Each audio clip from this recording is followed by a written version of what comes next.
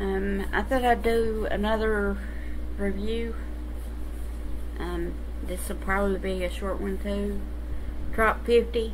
It used to be Tropicana 50, but I guess they thought it was more catchy to call it Trop 50. It has less. It has half the calories and half the sugar, basically. And I get it because my insurance pays for it. I get so much for a food and over-the-counter benefits every month.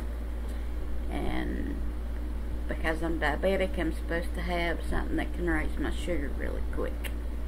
And to be honest, it lasts me a while. But I do like it. I don't think it's quite sweet enough.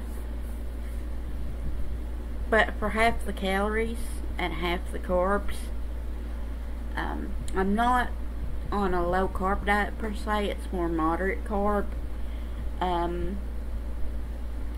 For an example, most people need between 40 and 60%.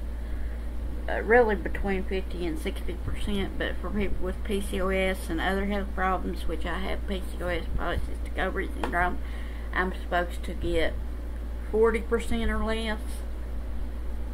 And sometimes you have to go even further down than that.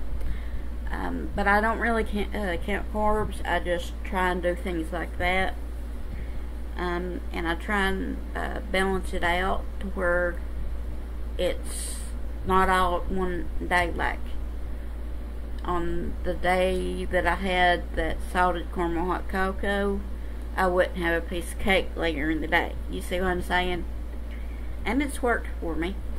And I'm hoping to lose even more weight when they do the 4 back procedures here soon.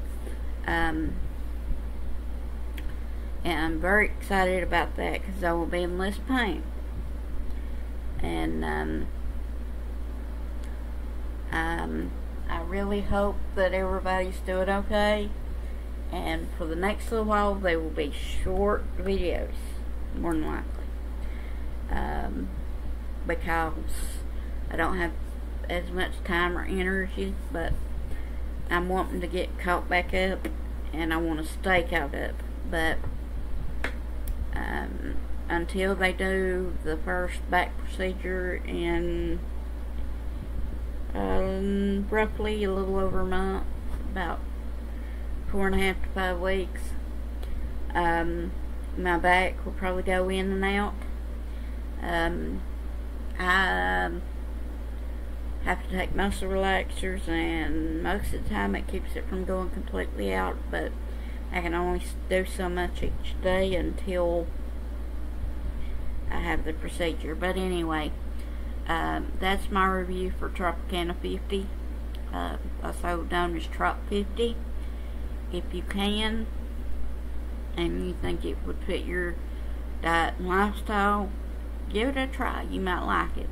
I like stuff that's really sweet, especially when it comes to orange juice. So I think it's not quite sweet enough, but it's definitely drinkable. So I don't add sugar or anything to it. And I bought it 2 or 3 times now because I've been getting those benefits for a few months now.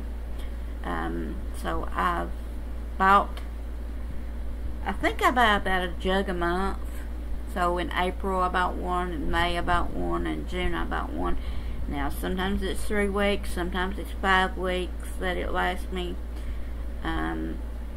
Because, you know, sometimes I keep it in, if I know I'm not going to use a lot of it, sometimes I put part of it in the freezer, and then I put it down later, because I don't know how long orange juice is supposed to last, but I know if you freeze it for like a week, you know what I'm saying? Like if I know I won't drink half of it in a long time, then I freeze half of it in a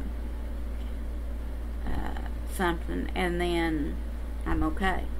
Or sometimes I just don't have it, because I'm trying to not drink a crazy amount of calories, especially carb ones.